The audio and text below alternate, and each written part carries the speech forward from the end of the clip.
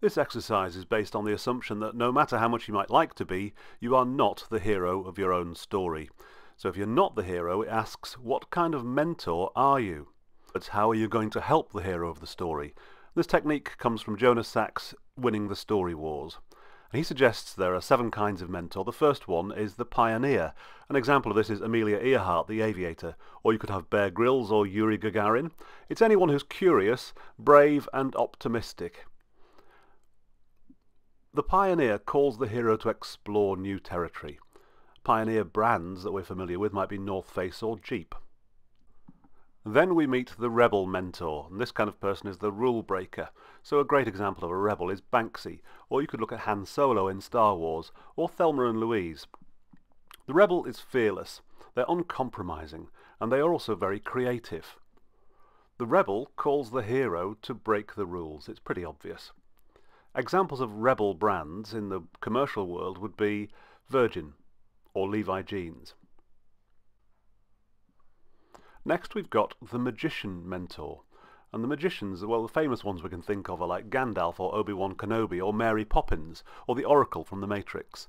They are energetic, they tend to be playful, they're also quite mysterious. Magicians call our hero to use magical powers, to do something amazing, to change the world. Magician brands tell us that our experience with them will change us. It could be something like a family trip to Disney or just using a different kind of deodorant. Then we have the jester. Jester mentors are like Bugs Bunny or Chris Rock the comedian or Tina Fey. And what a jester is doing is very intelligent and brave as well as being playful and funny, because what they're doing is they're poking fun at the world. They are calling the hero to laugh at the world, but in doing so to laugh at the powerful people in the world. So there's a lot of truth in what a jester tells us. Jester brands are like Ben & Jerry's or Skittles. Then we move on to a more serious kind of mentor. This one is the defender. And the defender is someone like Dian Fossey, the wildlife campaigner, or Desmond Tutu, the apartheid campaigner, or Bob Geldof, who campaigned on poverty. They are strong. They tend to be selfless and resolute. The defender's call to the hero is a call to protect something special, or to protect somebody who's vulnerable. Defender brands could be, for example, Greenpeace, defending the earth, or UKIP, defending a vision of Britain. Or you may be a captain type of mentor. Captains are like Martin Luther King or Rosa Parks or the Occupy movement.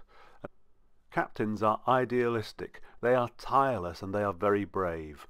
They're calling the hero to some incredible, bold action, often to fight an injustice or to right a wrong. Captain brands, though, can include things like Nike with their call, just do it. Finally, we come to the muse mentor. Now, the muse could be like Robin Williams in Dead Poets Society, or Malala Yousafzai, or your favourite teacher. They are humble, they're also inspiring and very creative, but they're trying to bring out the creativity in you. So they call the hero to express him or herself. Great examples of muse brands would be Apple. Think different was their advertising slogan.